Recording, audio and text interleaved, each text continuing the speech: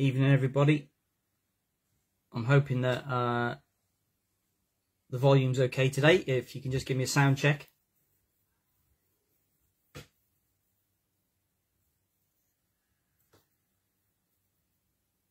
Thank you, Adrian. It's good to see you.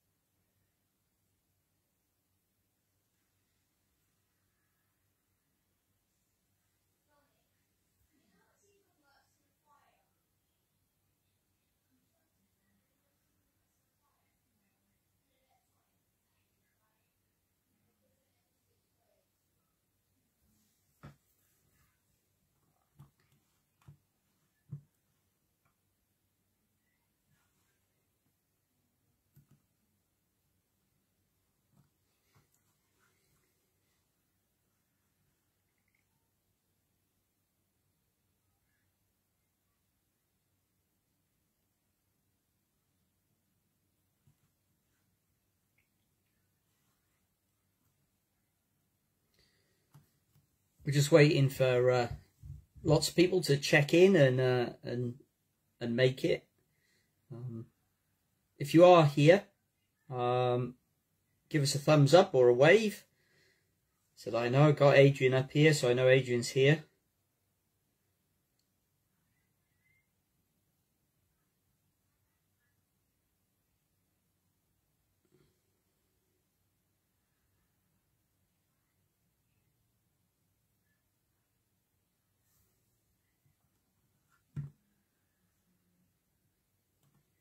We've got Robert. Hi, Robert.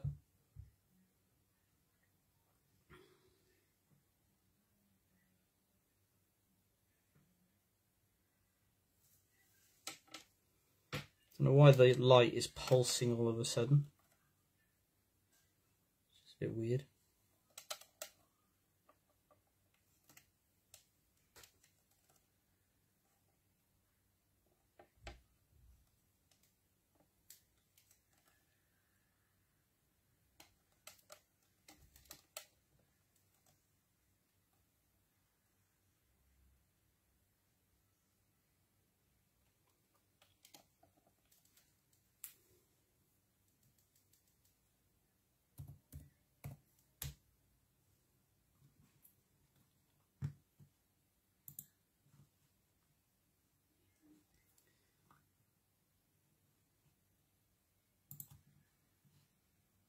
Hi, Dave. How are you?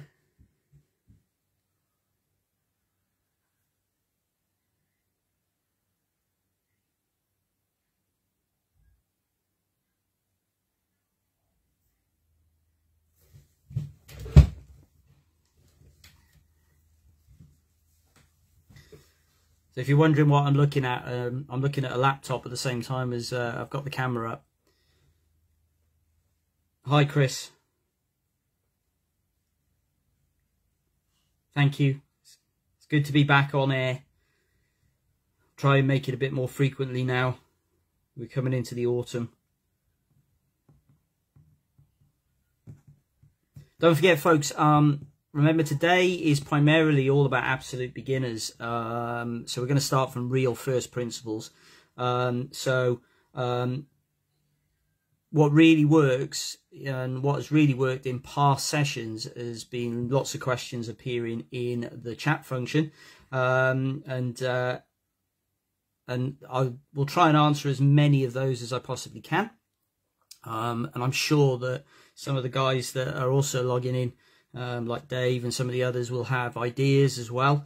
So keep looking at the chat function, and if I miss a question, I'm sure one of my esteemed fishing buddies, probably Kieran, will give me a little nudge just to remind me, which would be fantastic. So we've got 10 people with us tonight so far. People will be dropping in during the course of the evening. They always do, you know, this is really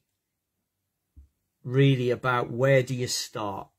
Because we've had an awful lot of posts up on the Facebook group and even other groups, to be honest, saying I've bought this kit, or I'm thinking about buying this kit. I want to start tying my own flies. I want to get on the water and I want to catch fish with flies that I've made. And, you know, it's a bit of a minefield when you start looking at all of the materials. It's a bit like anything, isn't it? I suppose.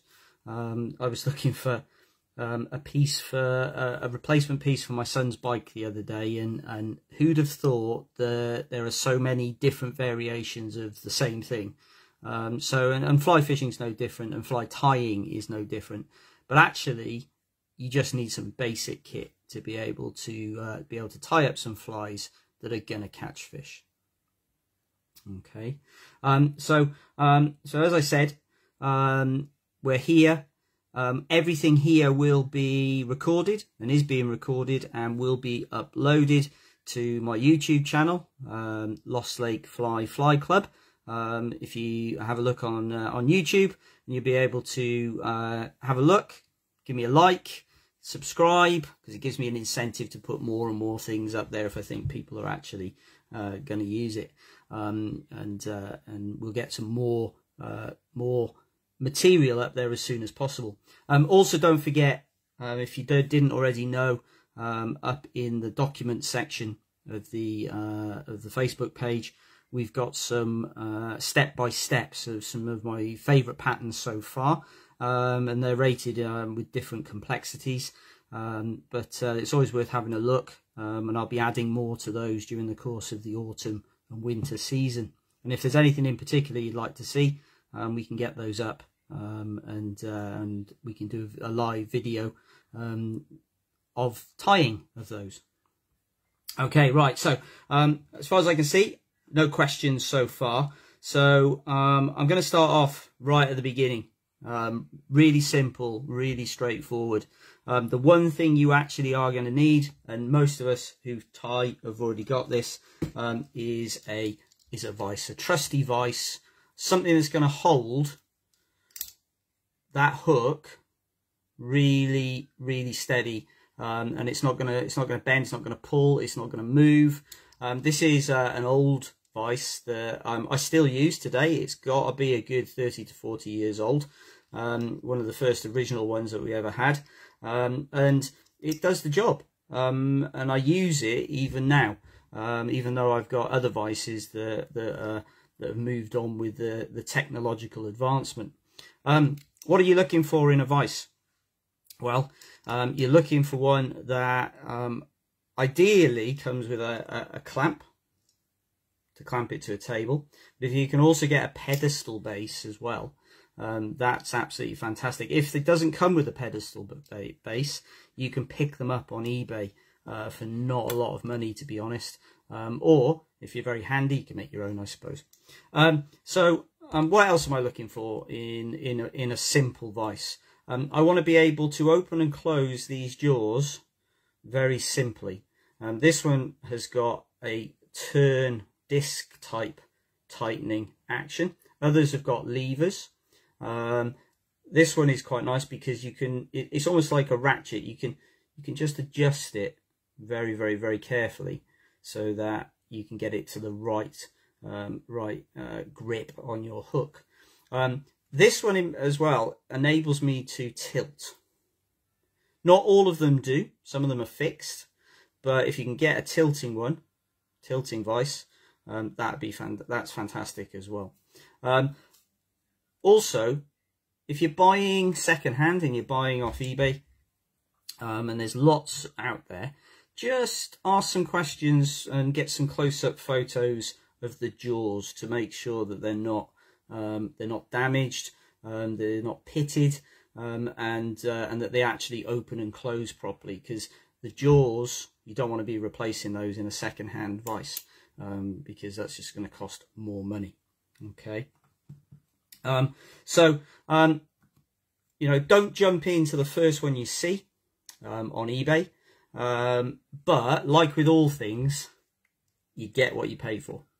You know, in terms of vices, those of us that have been tying for a long time have gone through a metamorphosis of our vices, and I use different vices for different things. I've got one vice that I like to tie saltwater flies on because it's got a great set of jaws. Then I've got my trusty, wonderful vice that I have, that is my vice that I tie all my river flies on, because it does a job that the other one can do, but it's just not as good.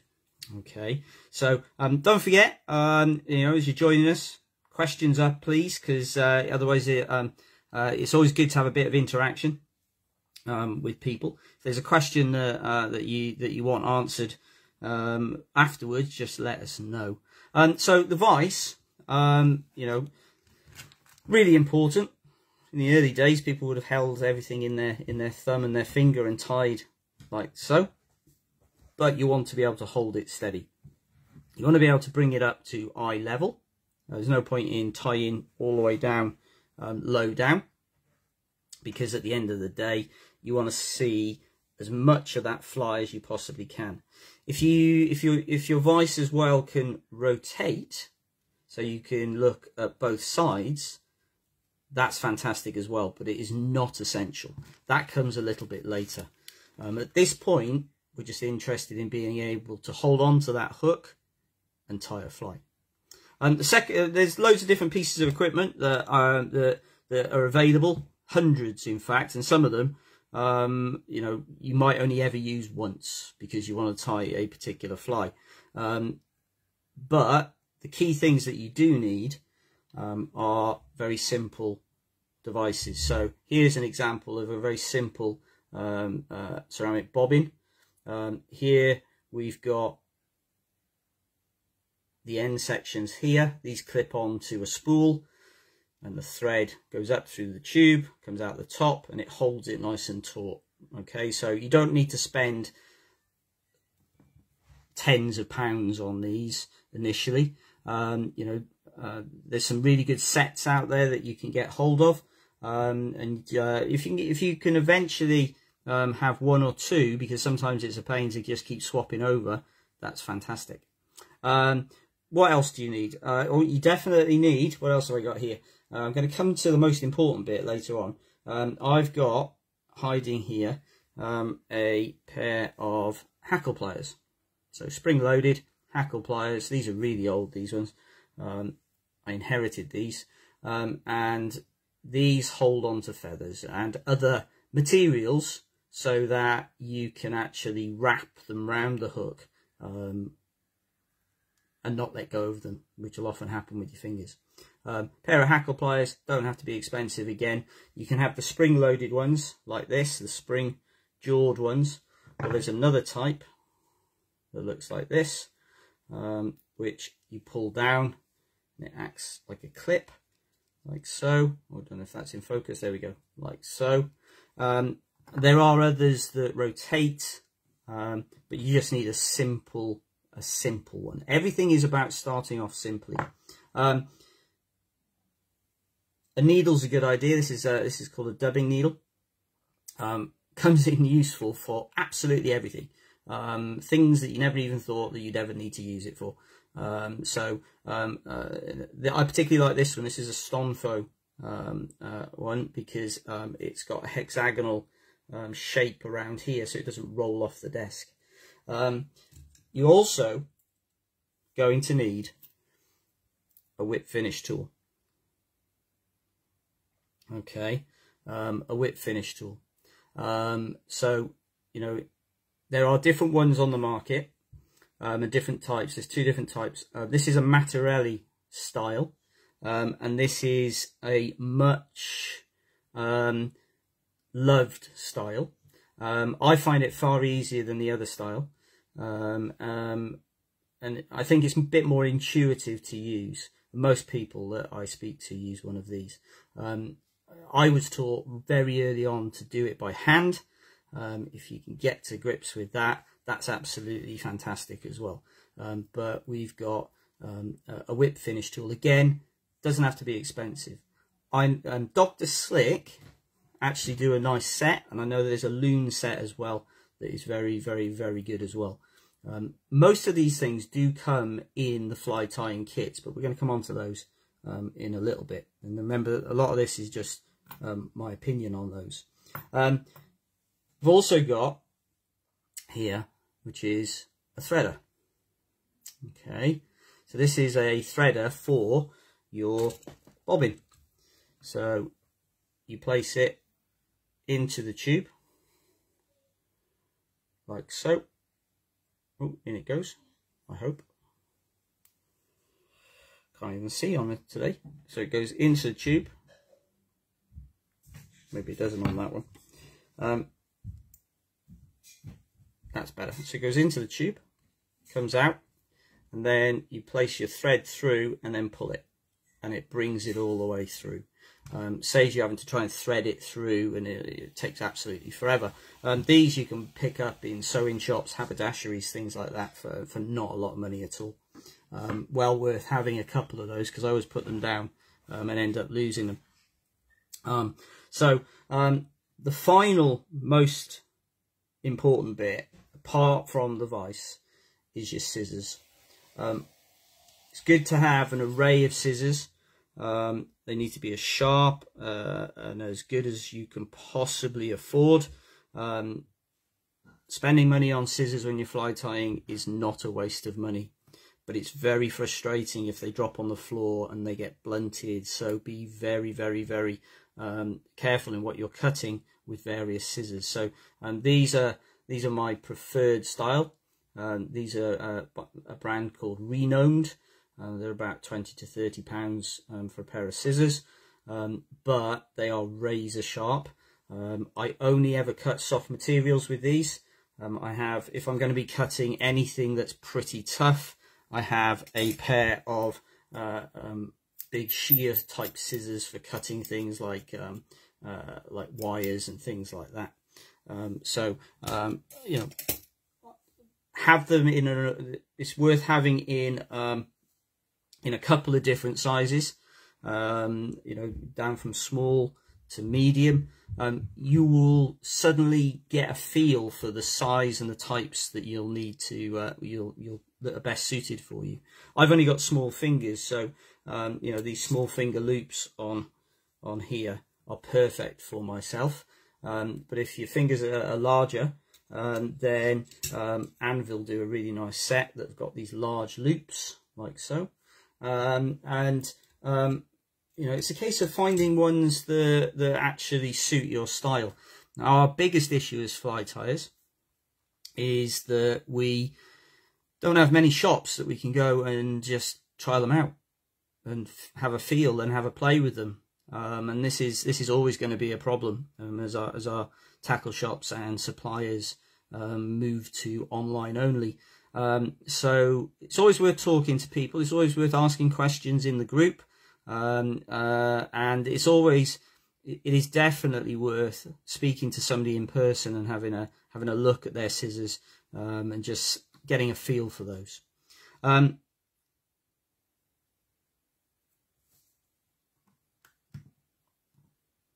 Okay, so let's have a look at some of these questions. So Eric says, what's your opinion on rotating hackle pliers? I find them more effective than the static ones. I'll be honest, Eric, I've never used one. Just never felt the need to. So I can't actually answer the question. I don't really have an opinion on them. I do like using these. But I don't use these for genetic hackles because they crimp the end of the genetic hackle, and I like keeping the ends of the genetic hackles to make wings, and if they're crimped you can't. I've always just made do with the jaw style like this. It's just personal preference. I'm sure that they're really, really effective, just never got around to buying any. Okay, thanks Dave. Machiavelli style whip finish is definitely the best. Adam, what brand of scissors could you recommend for a mid-range price? Okay, I need to check the pricing, but Dr. Slick scissors are definitely worth having a look at, and they do some nice mid-range. But you know, you can't go far wrong, I suppose, with going to haberdashers or you know, a sewing shop and just having a look at some of the scissors they have there for embroidery and things like that, because they're going to do a similar job. And also they're probably going to be significantly cheaper to start us off. But at the same time, as I said, if there's one thing you're going to spend money on, apart from the vise, eventually, is your scissors. Your scissors are key. You're going to use them more than anything else. Okay. Right, so I hope that helped on those bits. Right, so, you know, we've got the key bits of hardware. Okay, that's basically all you're going to need. So let's just quickly go through that. You need your vise, a dubbing needle, hackle pliers, whip finishing tool, and a bobbin, okay, to hold your thread. Okay, then we get onto materials. Now, I mentioned that we were gonna talk about a little bit about kits and sets. So if you buy a fly tying kit to start you off, you're going to end up with a lot of materials, particularly materials that you're not going to use, and might not necessarily be of any use to you at all in your fly tying. So I would suggest buying a toolkit, the vise, and then buying materials for a couple of flies that you learn to tie, so that you can make sure that you get your techniques right, because technique is most important. Once you've done that, you can then start falling into the rabbit hole that is fly tying materials. My fly tying materials seem to have taken over most of a room at the moment, and I get moaned at left, right and centre about it, but I have stuff in my kit here that I've never used, and I just picked stuff up and went, oh, I could use that one day. And I'm now going through a process where I'm just trying to reduce all of that down, because there are things that I'm definitely not going to use at all. You know, it's always worth as well looking for job lots on eBay, and there are some good ones out there, but also there are some people that are asking phenomenal amounts of money that the kit isn't worth. Just be very careful though, because they might show you lots of pictures of boxes of hooks and things like that, and actually there's only 2 or 3 hooks in there, but you really want the 25 or the 50, or as close as if they've been used. So lots of stuff that is you know, that are pitfalls, I suppose. John says, I use scalpels. So do I, John. I use scalpels an awful lot. I've got an array of them here. So there's one, particularly for cutting nano silks and really tough Kevlar style threads. But also they're really good for just getting a really fine, nice nick.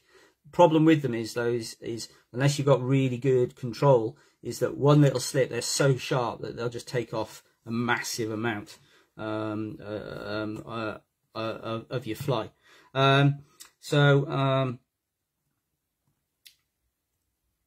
What else have we got here? Yeah, Kieran, thank you. Yeah, dental floss threaders. I know you gave me a few of those. I'd forgotten about those. I've got those here. Yeah, absolutely fantastic. Yeah, so fox, squirrel tail and mole fur spring to mind. Got them in a job lot, and yeah, from Eric. Yeah, don't discount the mole though. Mole's really going to become really useful. But the fox squirrel, did you say it's a tail? Again, good winging material. So you got a couple of good things there. So yeah, so I would keep hold of those. You know, so you know, just be really careful though about what you're buying, and also, you know, just make sure that you look at you know, if people are selling stuff, that what their reviews, the buyer reviews are like for those particular people. Anyway, let's move away from eBay at this moment. So any more questions, guys, that you have? Evening, David. Good to see you here. In terms of materials, that's a whole minefield of various things. But let's look at some of the basic stuff that you're going to need. You're going to need hooks. You're going to need hooks. Why? Because that's what's going to catch you the fish ultimately. And if you speak to myself, if you speak to any of the guys that I can see that are logging in and are with us tonight, we all have our own preferences. And in fact, I would say, and you can correct me here, guys, I would say that we all have different brands for different styles and types of flies that we tie. So for instance, I particularly like a Partridge Klinkhammer hook for tying stimulators and flies like that. But I much prefer to use, for instance, for my Klinkhammers, a Fasna hook, because they just do the job for me. And I particularly like to tie things like my damsels, my Stillwater damsels, on Kamasan hooks. But if I want them barbless, I'm going to move, and the Fulling Mill do a really good range.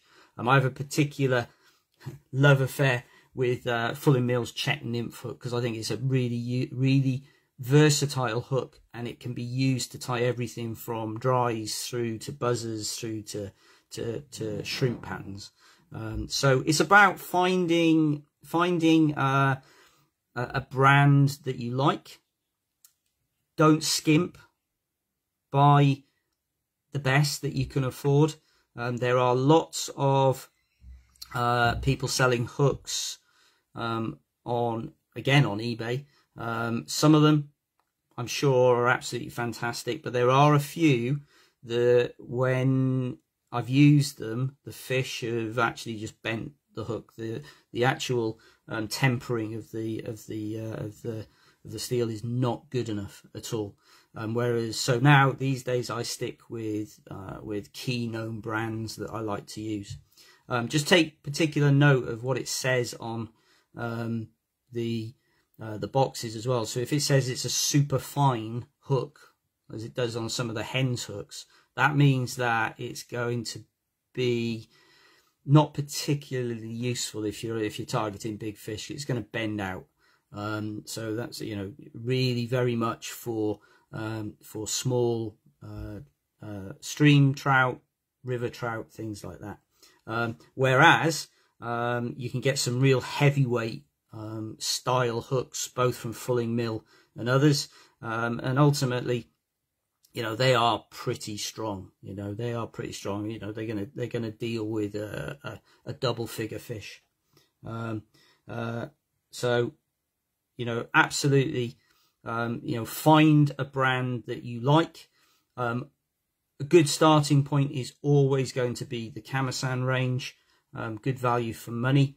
Definitely, if I'm buying Kamasan these days, I'm a bit of plug here for various people.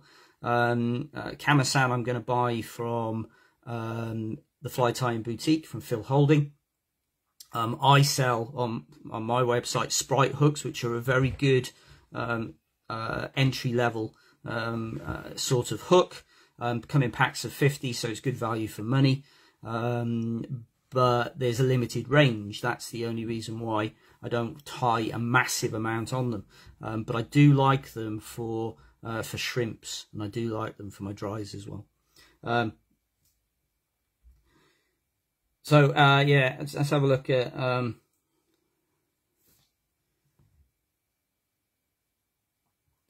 what we've got here. So yeah, Kieran, and check quantities on packs. Fulling Mill, they might look expensive, but you get 50. Others are 20s and 25s. I went and bought some hooks the other day to do some carp flies, and it was £4.95 for just 10 hooks. So I could buy 50 for that. on trout hooks. So you know, just make sure you read what it says. Let's have a look. What else have we got here? Yeah, Eric. You know, Fulling Mill or Kamasan. Yeah, Davey is fantastic. He is sponsored by Fulling Mill, so that's all he's going to really tie with most of the time. Okay, so you know, and Kamasan were his early, on his early videos, he always tied with a Kamasan hook. Okay, yeah, you can't beat partridge hooks at all. Okay, but just know, and Kieran's made a good point there, and it's not a significant negative, but online tyers are often sponsored. I'm not. I just do it because I like it. If anybody's there and they want to sponsor me, please feel free. But you know, at the end of the day, you know, just be mindful of things like that when people are suggesting things online. And you know, I'm quite open. I sell lots of materials on my website from Semperfli, from Vicuna Dubbing, you know, lots and various others. They're very good. They're absolutely fantastic. But when I see a good deal, I'm always going to push you guys towards them. So what's Dave saying? Stick with the coarse fishing hooks for your carp flies, mate. So much. You'd think that you know, you buy in sort of suitable ones, quarter ones, and things like that. They were a £5 for 10 hooks. It was craziness. So I ended up with some Drennan hooks, which was £1.95 for 10, and they definitely caught us some nice carp the other day. So let's talk about thread very quickly. I'm mindful of time, so I would like to tie a fly for you tonight as well, so that you can see and get a feel for it. And I'm hoping this is helping any beginners that are with us. Threads. It's a minefield. I got asked a question earlier on, could I suggest some threads for buzzers and things like that. Depends on what type of buzzer you're actually wanting to tie. If it's got a dubbed body and things like that, it can be a rounded thread. If you're using the thread to develop the body itself, you go for a thread that you can flatten, something like a UTC. They're fantastic for that. One of my favorite ones is, you know, Semperfli do these wax threads, and they've upped their game on these massively. And what we have now is beautiful spools that work fantastically well with a high tensile strength, in a large variety of colours and sizes. An 8/0 is perfect for the vast majority of the flies you're going to tie.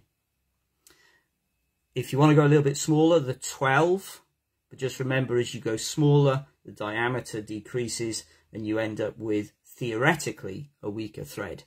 There are threads like NanoSilk and Dyneema and various others that have high tensile strength for their for the thickness. I'm losing my words there. For the thickness, I like these threads, and they also do Semperfli also do a spider thread that is one of my absolute go-tos.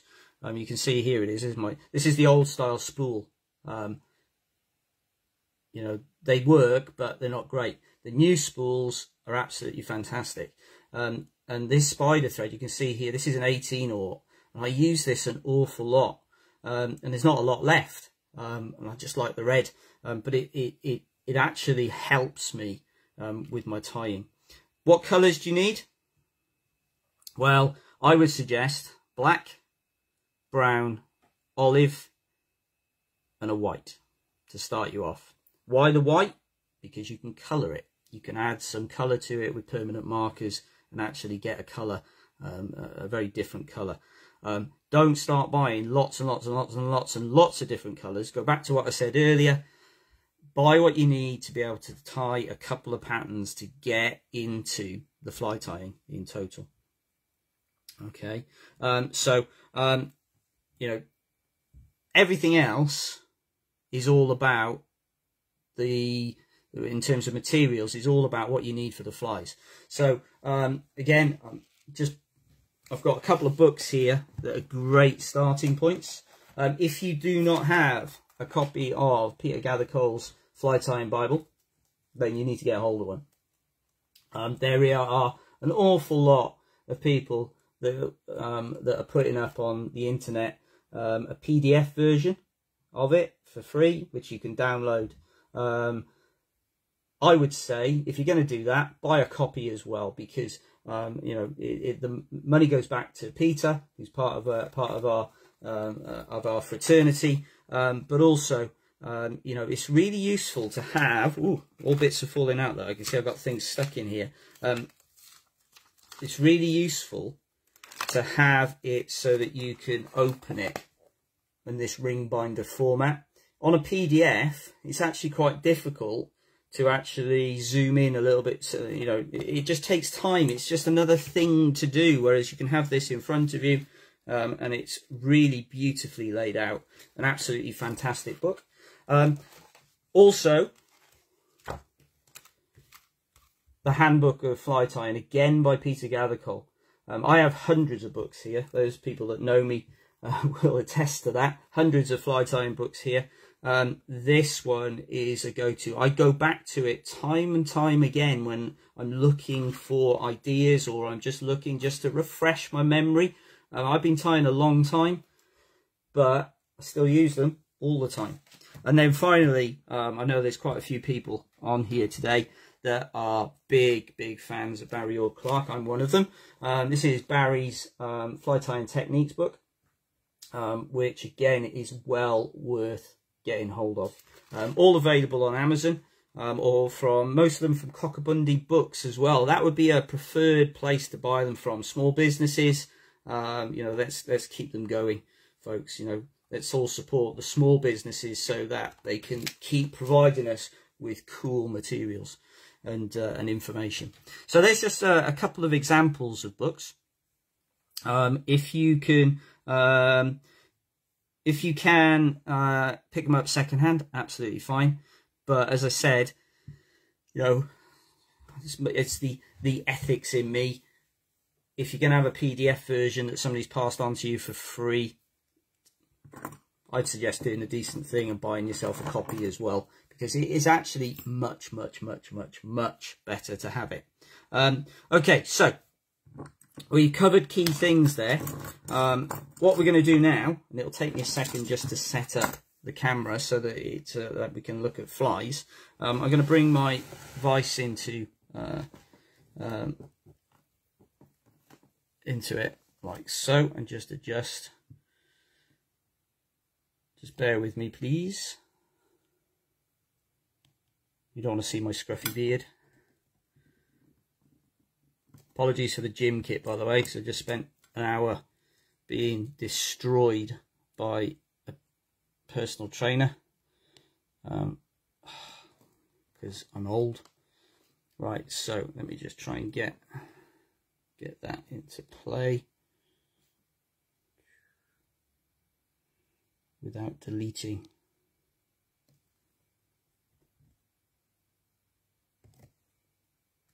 Okay. Hopefully that's going to be, hopefully you can see the fly there. Just wondering if it's not going to like my t-shirt, as it sometimes doesn't. So so there we go. So this is a caddis that I tied up earlier on today for somebody. So let me just adjust. So I'm not happy with the focusing there. It's going to focus. Tell you what I will have to do. Just drop my vise down a little bit, because it's going to focus on my beard. I'm going to drop that down a bit, and then normally, if I'm tying for you guys, as you know, normally I have it all set up, ready to go. and you don't see me, you just see the fly.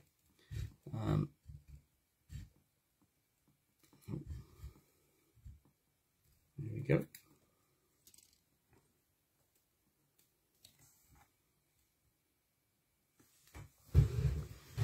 Okay, so I'm hoping that's going to be in focus now. Please tell me if it isn't.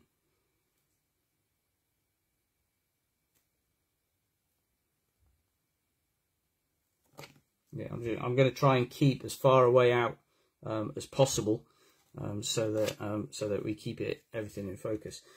So, you know, in terms of flies tonight, I thought I'd just tie a very, very simple pheasant tail nymph, because it's going to be a fly that actually everybody needs to have in their arsenal, because without it, you know, and without Sawyer and skews, we would never ever be in a position to actually fish as effectively as we can. Now, in terms of hooks, I'm just going to use an old hook that I've got here. This is an old hook that you can't get hold of anymore. This is a Geoffrey Bucknell wet fly size 10 hook. I inherited it, and a whole load of them, which is fantastic. And I'm going to place it in my jaws. So these are my jaws here. I've got a spring lever that's going to open and close them, and I'm just going to place the hook in, and I want the shank to not be at an angle like that. I want it to be completely horizontal. Okay, or as horizontal as I can get it. So there we go. Right, so there it is. So we get it horizontal. Now, it's a great hook, this one, because it's got this really nice long shank, downturned eye, it's barbed. The gape here is theoretically what makes it a 10, not the length of the shank. So you can get 10s that have very, very short, stubby shank lengths, or slightly longer. For most nymphs, you want a reasonably long, I feel, a reasonably long shank, because if you look at the nymphs under, you know, if you do a pond study or river study, they're long. They just are. They're long. You know, they've got segmented bodies. They've got different sections. They articulate. They move. They dart. So we want to mimic that with the fish. We want to give them a good trigger point. Next stage, I'm going to use a brown Semperfli brown thread. Don't know if you can see that. There it is, Semperfli. I'm going to use a 12-aught here. I don't have many in an 8 at the moment, because I'm tying a lot of small flies, but I find this one is just as good. Now there'll be a keeper section on the end of your spool. Just be mindful of that. I often find that it's actually really useful to remove that if you're going to be tying with a particular colour a lot. Just remove it. You can always put it back on. And the reason for that is because I've discovered that it makes it harder for the spool to actually turn, and you end up with an increased amount of friction, which means that you're going to get more breaks. Okay, I'm just fighting with my bobbin here because I just got it trapped. I'm going to use my bobbin threader, so I'm going to push through. Now this is a C&F Designs bobbin, fairly expensive, in the £30 range, but it's ceramic. It's got a foam insert which protects the thread. I really do like this one. It is my go-to at the moment. That might change.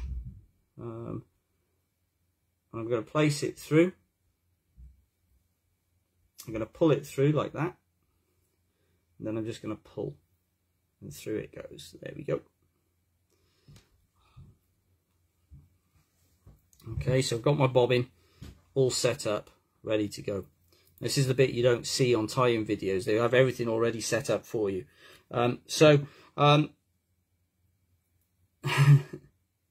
Thanks, Dave. I was not going to mention that today. But for those of you reading that, I'm not going to go into the details. But my preference is to have the hook point showing here because it actually is a really useful reference point for me as a tyer. Because fly tying is all about proportion and technique. So you get the proportions right, you get the techniques right, everything else is going to follow. So you'll find that during this next part of the session, I'm going to talk you through various parts of the hook here and how I'm going to use them. So I've got my thread here. What I'm going to do is going to lay the thread across the top. Okay, across the top with the bobbin away from me, and I'm just going to bring it down and under and over, and I'm going to trap the thread. Oop, didn't work that time. Just going to trap the thread. I'm going to do that twice, once, twice, maybe 3 times, and that will trap the thread, and your bobbin will hang. Real problems with the focusing today. And let's move that forward so that there's more grey in the background. Okay, that's better. And the bobbin will hang and gravity will do its work for us. Now this thread is pre-waxed. I don't use a lot of wax, but it is useful a bit later on. It is pre-waxed, so everything's going to grip. Now what I'm going to do is I'm going to hold the tag end, and I'm going to hold it out towards myself and then move it to a 45-degree angle from the hook shank. And then I'm going to just turn my thread so that it's literally on the tag end. And it doesn't matter if you've got a great big gap there, because you can just push it and it butts it all up so that you can get nice touching turns. So it's very much a movement back and forth with your hand. Back and forth, and you get these nice touching turns. Why is that important? Well, you're really looking for the fly to have the right proportions. Okay. Right. So what we have here, so we got I've got some questions here. So yeah, absolutely, we got these things here. So yeah, names of the sections. So we've got the eye, we've got the shank, the bend here of the hook. We got the gape of the hook. We got a barb. We got the point. There are other sections of it if you look at it in the technical manuals, but they're the bits that we need. Now I'm going to use the tip of the point as my reference point, and I'm going to bring my thread so that it hangs in line with the tip. And I'm just going to look at that and just look at the length of the body. Now I've got, let me just grab my dubbing needle, I've got a little bit more space to play with just by here. And that will bring me down, I hope, in line with the barb. There we go. So we're in line with the barb. Now you can see why I was quite eager to leave the hook point out so that I can actually reference where bits are. If you find that you've gone too far, take a turn off. Okay, it's always better to take a turn off, okay, than just to keep going. Take your time, and then what you do is you take your scissors. This tag end I don't need at this moment in time, and I'm just going to open my scissors into a little tiny V like so, and I'm just going to place it either side of the thread, and I'm not going to snip. I'm just literally just going to push and let the blades just nip it off. Okay, I haven't even closed them. Okay, so I'm just going to use the blade to do the work. And that gives me a nice tidy finish just on my my underbody by here. Okay, So we've got our underbody, right? Everything now is going to be based on that underbody, and the reason for that is that it gives it a really good foundation. You wouldn't build a house without foundations. This is our foundation. Everything's going to grip to it. I was tying carp flies earlier on this week. They're Teflon coated, PTFE Teflon coated, and I needed a lot of wax, because you start tying and your thread just slips round completely and everything, and it doesn't work as you would normally expect. So there we go. So in here we've now got our underbody here. Notice, don't know if you can see on this one, notice that I've left a couple of millimeters behind the eye as well, because that's my gauge, because I do not want to tie any material past that point. If I tie any material past that point, I'm not going to be able to finish the fly, and you need more space than you think you need. Always leave a little bit more, okay, because you can always play with it afterwards. But at this point, I've got everything in play. Okay, now this is a pheasant tail nymph. So here we go. Got this a pheasant tail. It's a cock pheasant.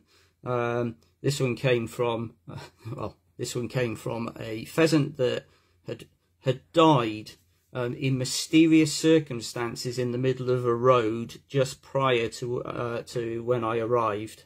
Don't know why. Don't know what happened. You know. So at the end of the day, you know, feathers like this are really important. I like this one because it's really long. Got these really long sections here. Ultimately, and again, be careful when you're buying online, because people, and even well-known manufacturers will produce feathers, but they'll be really short and stubby. Okay, they're absolutely, well, not useless, but they're not worth the money that you're going to pay for them. If you've got friends that find them, that's great. I've got a lad, I'm a school teacher, and I've got a lad in school whose dad is a gamekeeper, and he just keeps bringing me bags of pheasant tail feathers. It's absolutely fantastic. So what we got there, John, what thread size is that? It's a 12/0, this one. It's the Semperfli wax thread, 12/0. You can find it on my website. It's absolutely fantastic. It's very much one of my go-to threads. So with the pheasant, don't know if you can see that. You can see I haven't got the camera as I would really like it. What we've got, what I'm going to do is I'm just going to separate out some sections here, and I'm going to form a tail. So I want about 10 to 12 sections. So you could count them. I tend to. 1, 2, 3, 4, 5, 6, 7, 8, 10. I got 11 there. That'll do. I got 11. Now I'm going to pull them out so that they are 90 degrees to the stem of the feather, because that gets all of the points all at the same length. And then I'm just going to hold them down at the base and just give a little pull.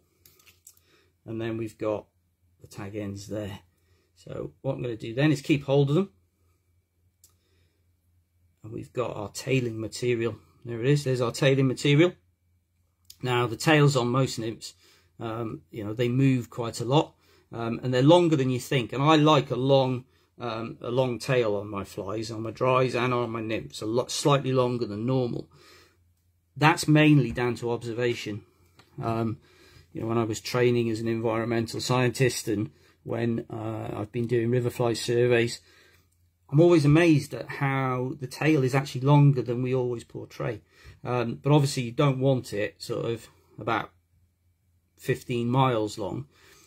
The rule of thumb ultimately is the length of the body. So you're looking for the length of the body, so offer it up and just judge it. You can always move it later on, and then I'm going to place it on the top of the hook and come in with my other hand and just hold it on the top of the hook like that. And then I'm going to bring my thread up, and I'm going to pinch it between my finger and my thumb, and I've got no tension on it there at all.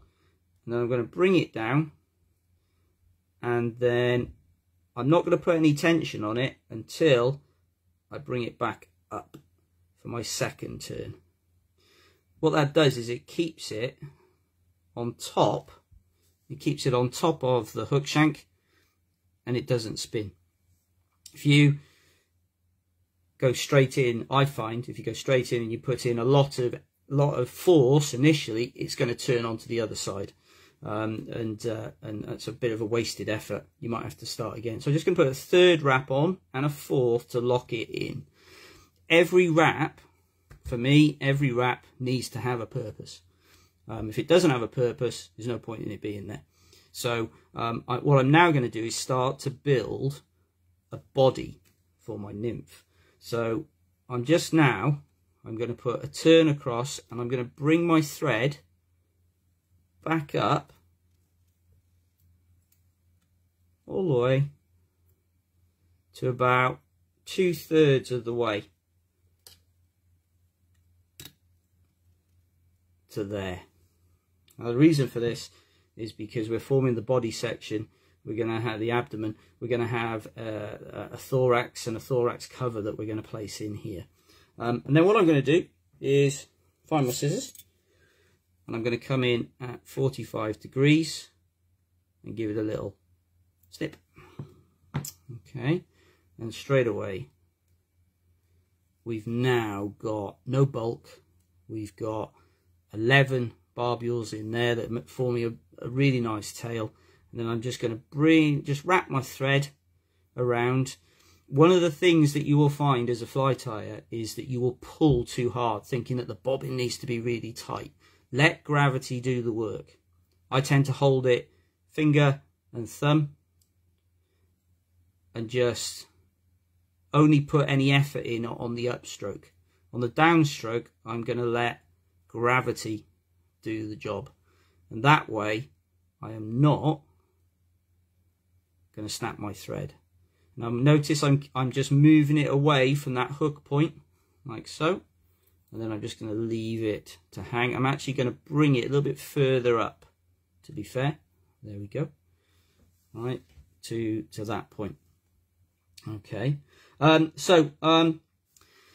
we've got the main bit in. Now, remember, this is a starting point. Insects are segmented. Now, to add segmentation, there are lots of methods, but we're going to use some copper wire.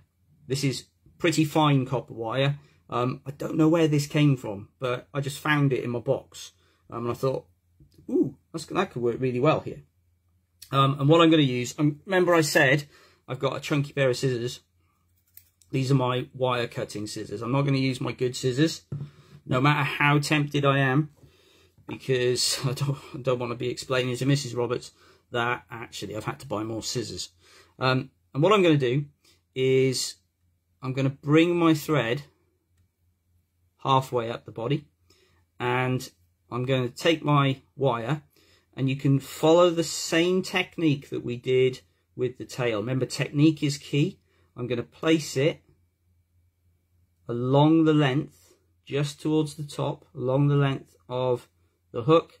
I'm not going to put any effort in. I'm going to pinch it between my thumb and my forefinger, and then when I pull back up, I'm going to trap it in place, and then put a second and a third locking turn.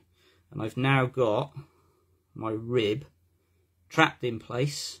It will come out if I give it a pull. It's not perfect at this point, but what we can now do is continue back gently, no rush. Again, I'm missing that hook point all the way back to the base of the tail. That's now not going to move. That would need a lot of force to move that. And I'm going to bring my thread back up again to cover the rest of the end of the rib. There we go. And I've kept it. Ooh, gonna have to work on my camera work here. I've kept it so that we've now got a really uniform body profile across here. There's no lumps. Well, I hope not. There's no lumps, and that's going to be great because it's not going to affect the next stages when we put the body in. Okay, what I am going to do now, though, is I'm just going to take my thread back up, and this is where tying thread becomes really, really important, because you can use it to build up a taper on the body. Okay, but we're going to do that in a second. I now need to go back to my pheasant tail feather. Okay, and I'm going to use this to form the body. Now I want about the same amount again, about 11 strands, so got about those there, and then I'm just going to pinch and pull so that I've got all the tips together. And then this time I'm going to hold them by the tip, and I'm going to do exactly the same. I'm going to place the pheasant tail on the top. I'm going to pinch the hook. I'm going to bring up my thread, pinch it between my thumb and forefinger. It's all very loose. I'm going to bring it round, and on the upstroke I'm going to put the pressure in, and it will keep it in one place. And I'm going to put a couple of lock-in turns in there because I don't want it to come out at this moment in time. And I've got my body material ready here. Now you'll notice that where I've tied it in, there's a gap just behind here. If you get a vise that rotates, you can actually rotate, and you can actually see that actually I need to go further back to the base of the tail to actually meet the base of the tail. 1, 2, 3. Try and keep them touching turns if you can. Take your time. There is absolutely no rush. Speed comes later. Nobody's actually going to be bothered about how quickly you can tie a fly, even though people ask. Actually, they're interested in the fly itself. And I've got these sections here that I just need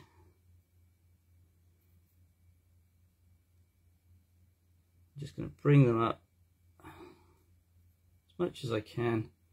Now I wanted to form a taper, so what I'm going to do is when I get to the end of the body section, I'm just going to drag those back and trap them down with a couple of turns like so, about halfway. And then I've got these other little end bits, so I'm not wasting them. I've got these other little end bits, and I'm just going to bend them back again like so. Just trap them down, a couple of turns, and then I can come in and I'm just going to nip off these end bits because they'll just get in the way. I don't really want them. There we go. And now I can tidy up. I'm just going to tidy up, minimum number of turns so that it hides the pheasant tail. Now it will form a taper and a step. If you get too much of a step, just add a couple more turns in just to balance it out. And then come all the way back up to the end of the body section, like so. Okay.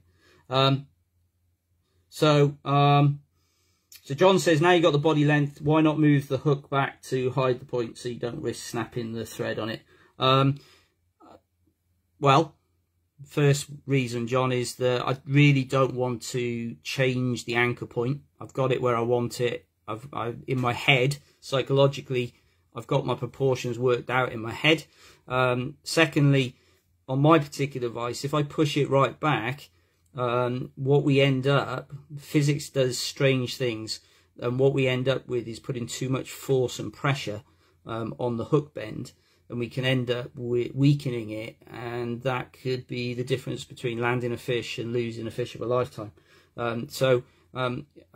I don't like bringing it too far back. I do not want to put too much pressure on that hook bend. That is going to be ultimately on this hook. The weak point is that bend. That's the point where the metallic bonds in the steel are going to be at their weakest because of the bending process. So ultimately, you know, leaving it out gives me a reference point, and that's the reason why I do that. So that you know, I hope that helps. Okay, you can move it if you like. It's up to you. Now what I'm going to do here is I'm going to take the body sections and I'm going to take my thread. I'm just going to get that out of the way. I'm going to make it a little bit longer to keep the bobbin out of the way. And what I want to do is I want to wrap it around the hook, which sounds easier than it is. So I'm just going to hold it. I want to keep it. I don't want to put loads of force, loads of tension on it. Again, I'm going to let gravity do its job. You can twist it, twist the pheasant tail, but it naturally twists anyway. Also, if you twist it before you do it, you decrease the length of it, so you might not have enough. And then I'm going to bring it back up, and I'm going to turn, and I want them all in touching turns. I don't want them to overlap, if I can help it. I want them in touching turns. There we go. Back up. I'm just going to bring my thread back because I moved it out of the way. And then I'm going to bring it up once more. And I'm going to trap it down. I'm going to use gravity as my friend. Gravity's going to hold it. And then I'm going to put a second locking turn in. And that's going to keep it there. And then a third and a fourth just for peace of mind. So we've developed our body. Okay, at this point, you can see the taper is in there. And I'm going to come in with my scissors, because I don't want this bit here. And I'm just going to snip it at 45 degrees. So snipping it at 45 degrees gives you a nice gradual taper back down to the eye, to the point at which we're going to be building our thorax. Okay, now this is where our rib comes into play. Now the rib here does two things. Number one, it allows segmentation to be part of possible trigger points for the fly, but it also adds a level of security for the fly and protection, because trout have got sharp teeth. I've had enough cuts from them when I've been gutting them over the years. They've got sharp teeth, and pheasant and peacock and other materials, they're not particularly robust, they're not particularly strong. So let's give it a nice little bit of protection. So I'm just going to, sorry, I missed out a stage there. What I'm now going to do with it is I'm not going to wrap it in the same direction as I would tie my wraps in. The reason for that is because what I don't want it to do is fall between the sections of the pheasant where I've been wrapping them, and you lose them. You can't see them. Doesn't add any effect. Actually, doesn't actually add anything to the fly. So I'm going to bring it up. I'm going to wrap this in the opposite direction. Now, when you first start, take it slowly. You want equal spacing between them.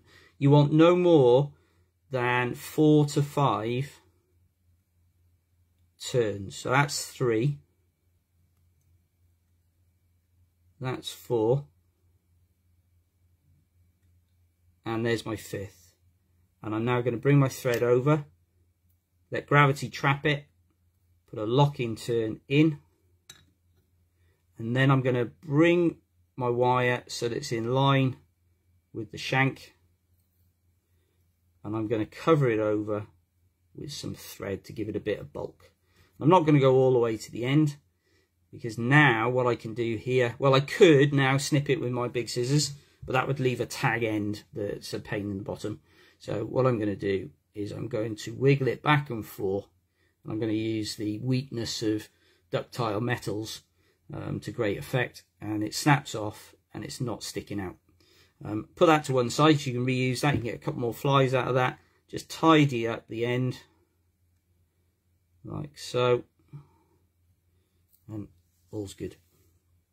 Okay, if you find at this point that you think I haven't got enough space, you can always go back and cover over some of the body to give yourself a bit more space for the thorax.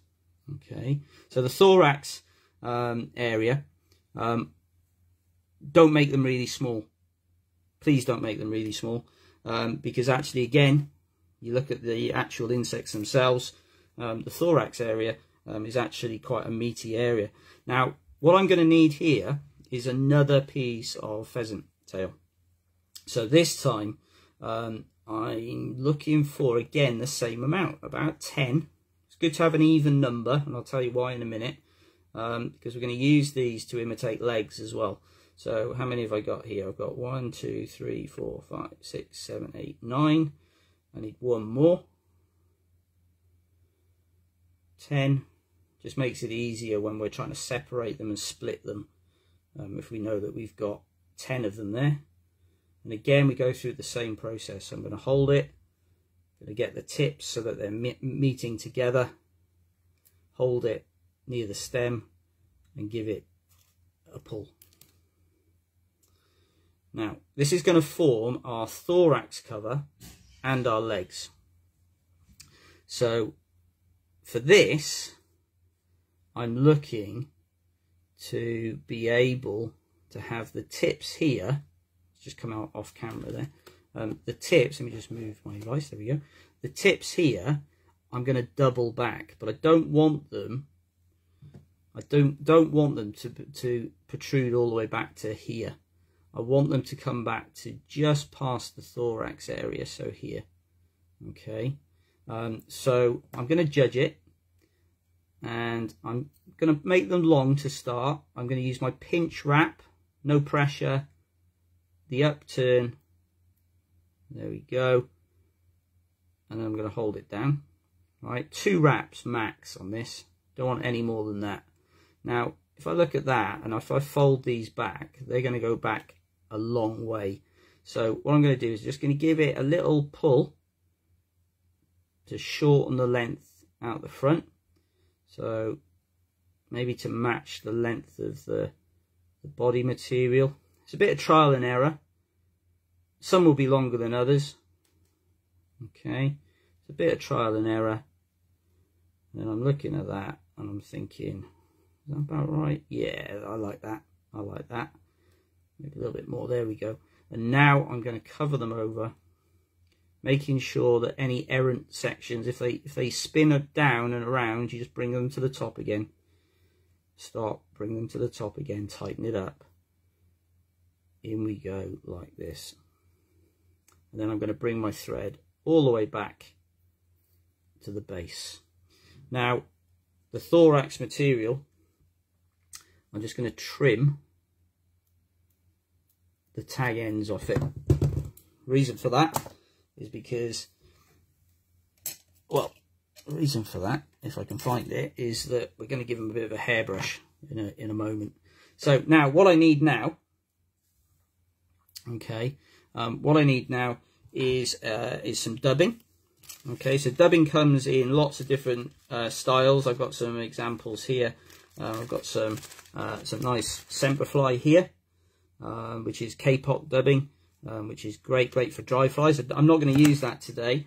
I've got some Vicuna dubbing here, the Hare's Ear Sub, another great one that I use a lot. Not going to use that today. What I'm going to use is some of this Snowshoe Rabbit foot dubbing here from Nature's Spirit. It's really soft, it's really light, and I can build up a nice thorax with it. And what I'm going to do is I'm going to dub it and put it onto the thread itself down here. Okay, which sounds more complicated than it is. Less is more. So you just want a little pinch of dubbing. You don't want a massive amount. And then I'm just going to put it onto and pinch it so that it sort of sticks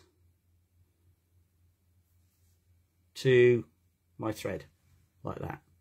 Now what I'm going to do is I'm going to take my thumb and my finger, my forefinger, and I'm just going to rub it. When you rub it, it seems to form this nice little what we call a noodle, and I'm just going to twist it onto it. And the thread twists initially and then it goes back again, but the noodle itself,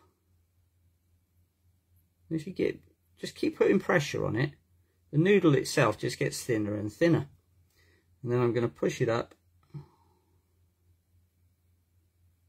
There we go. And that's all there is to dubbing.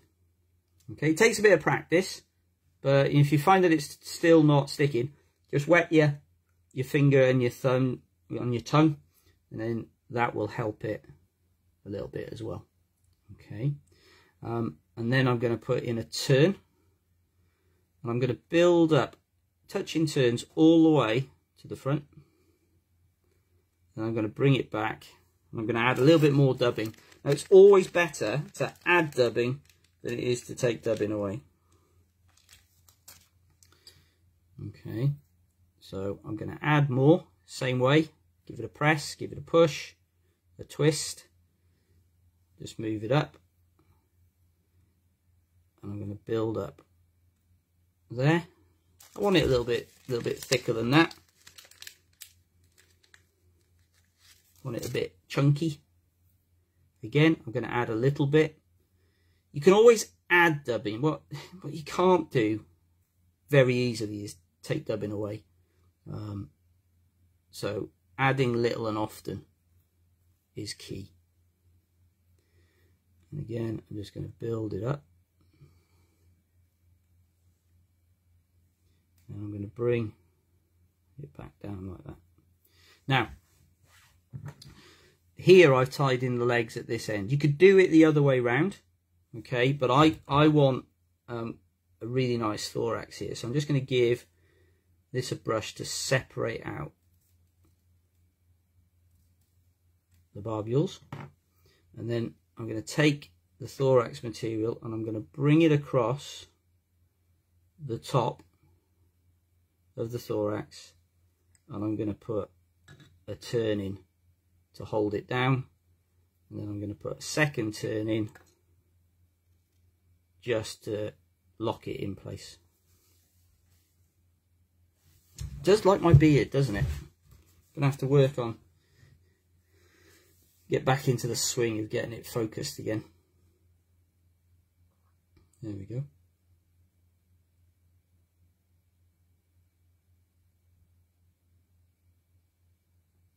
Okay, now I've put 2 turns in there. Remember I said less is more with turns, and I'm just going to come in and I'm just going to nip off at 45 degrees those extra little bits, and it's all nice and neat now. And then I'm just going to put in a final turn just there.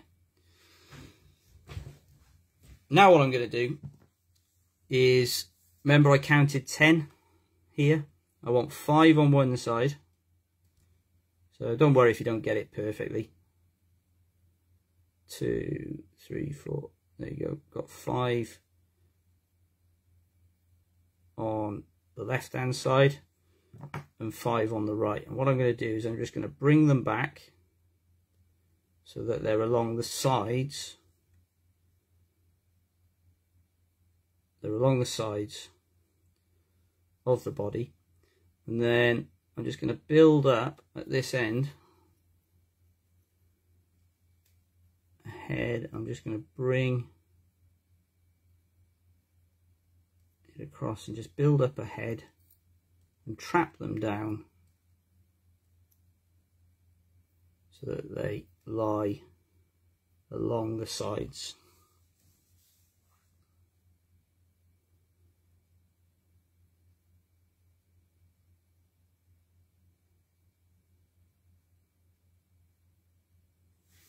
Okay, so we've got some leggy appendages here.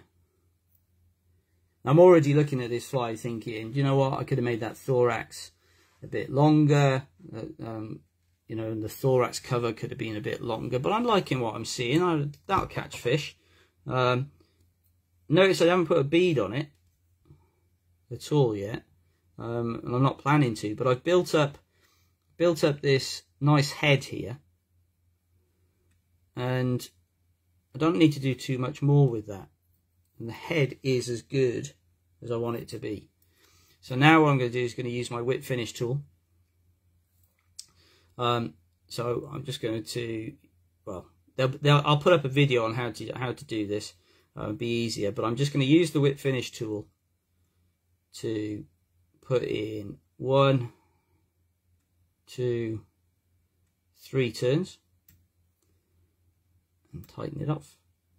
Give it a bed it down, and then I'm just going to put in another 3 just for peace of mind. 1, 2, 3, and we're done.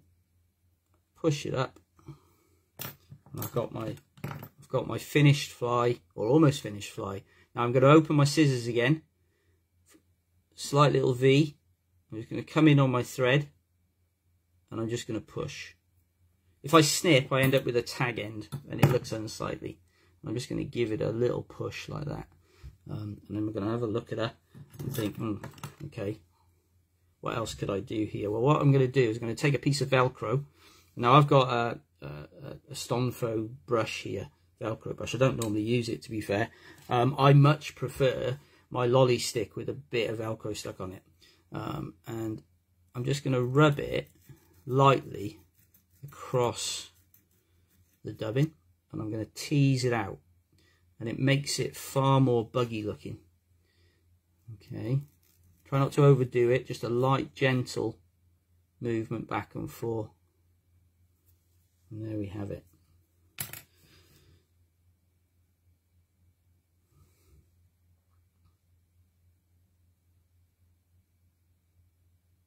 Okay, so yeah, so as Dave says in the chat, you know, the reason I left that space at the beginning is so that I can get this head in, okay, to finish the actual fly. Without it, you would end up finishing right down here, and you'll end up coming off the end of the hook, or the end of the eye, and it's just really frustrating. Now the final stage is, and the bit I didn't mention right at the beginning, I'll just lean across, gotta look and get the, what's that one? Yes, that's the one I want. I'm going to use, I now need to just make sure that none of those wraps are going to come out on the head. So I'm going to use some head cement. My favoured one is the Vineyards Cellier varnish. This is clear, get them in all different colours, but this is clear. I like it because actually, unlike varnishes like Sally Hansen and things like that, which are nail varnishes, which are designed to sit on the top of materials and obviously nails, this is formulated to sink into the wraps, into the thread, and actually does a far better job at this point. To apply this, I'm going to use a needle. Okay, I'm forever raiding haberdashers and things like that, and I'll look at needles and go, I need another packet of needles. I don't, I just like doing it. And I'm just going to dip it into the pot, and I'm going to get a little bead of varnish, and this is where a rotating vise is really quite useful, because what I don't want to do is get it in the eye if I can help it. It's not the end of the world if I do, but I don't want to. And I'm just going to apply it, little stroke on both sides, and just apply it gently. There's no rush. Remember, it's not about speed, it's about technique and practice. And I'm just going to make sure I've got all of that. There we go. I'm just going to let that dry.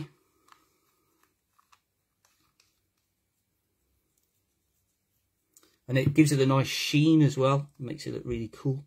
But if you are going to use a coloured varnish, I would say put the clear on first, and then then apply any coloured varnish if you're going to colour it at the front end. You'll find out why if you ever try it. The black, for instance, is so thick sometimes and viscous that it just doesn't quite go where you want it to, and it ends up staining all of the thorax area. Okay, so we have there a very nice pheasant tail nymph, no bead required. Okay, actually they're underused, I find. And I do believe that we should bring back the unweighted nymph for us nymph fishermen. The unweighted nymph, because everything's now heavy tungsten, lots of beads on it. It's just something really quite lovely about a slow sinking and just a nymph that's just going to travel through the water column. Fish are going to come and find it. Whereas we're not just sticking it on the bottom and just hoping that a fish is going to see it as we bring it up through the water column, but also on the river as well, just floating it down, getting the fish to come up towards it. It's one of those things that I think is underrated at the moment, and I think I would know that Sawyer and Skews would be going, oh my god, they're putting beads on there again. So let's bring back the unweighted nymph, folks. Try it, have a go with it. What I will do during the course of the week is I will do a proper time video of it that is a bit clearer, but to give you an opportunity to have a go. And we'll try and get a step-by-step up as well over the course of the next week, if possible. Okay, so I hope you enjoyed that. I hope it's been worthwhile. I hope lots of people are going to watch it later on as Paul said, on Lost Lake Fly +1. It will be up on my YouTube channel as well. So if I haven't mentioned it, do a search, find it, Lost Lake Fly. If somebody wants to put up the link in the chat, that'd be great. Like, subscribe. More subscribers, the better. The more incentivized I become in actually to actually make more videos. It is time consuming. So that's it for tonight. Thank you all for joining me.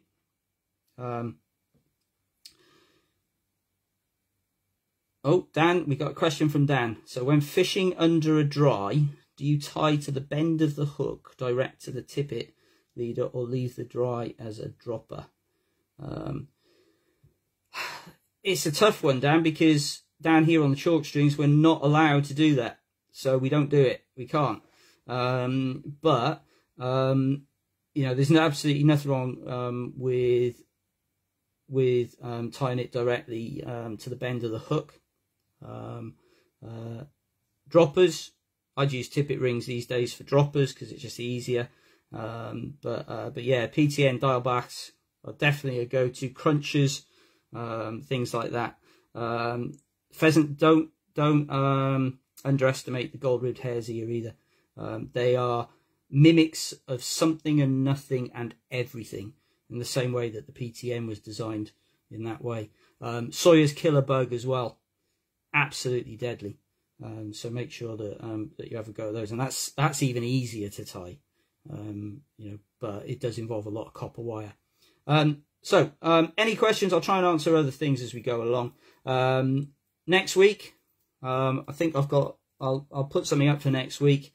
But we'll I think it was voted for more work with deer hair and things like that. Okay. In terms, no, Dan, I haven't been back to Meon yet. I haven't been down there. I haven't managed to get there yet, but I will. But thanks for dropping it off for me. I'm really interested to have a play with that, particularly on some shrimp patterns I've got in my head. But as you've probably seen, we've been having some fun with the carp recently, and just getting out of the heat and then not annoying the trout, and we'll come back to them at some point. thanks a lot, folks. It's all good. If you need anything else, just let me know. Check out the website. Check out the lostlakefly.co.uk for Semperfli materials and lots of other cool materials up there that we've got in stock. And I look forward to seeing you all next week. Take care.